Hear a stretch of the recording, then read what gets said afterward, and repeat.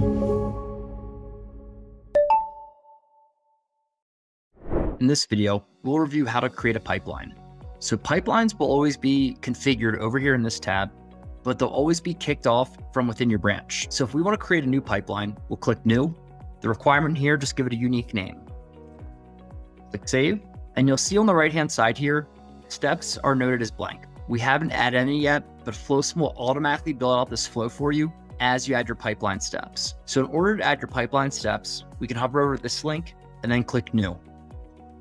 Now for today's short video, we'll just do a simple validate and deploy to my QA2 orgs. So we'll add 2 steps. Operation is validate. If the validate to QA2 succeeds, we'd probably want to move on to step 2.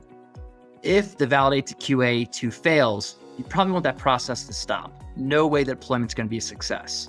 In addition to these steps, for the developers, you can define what kind of test you want executed upon that validate or deploy, but I'll leave it as default for now. So if the validate to QA passes, we would naturally want to deploy to QA2. If the deployment to QA2 passes, great, our deployment made it there. If the deployment to QA2 fails, it's not great, but you'll still get your email notification of your Salesforce error messages. This looks good to me now, so if we click Save Steps, here you can see on the right-hand side, Flosum automatically built that out for us.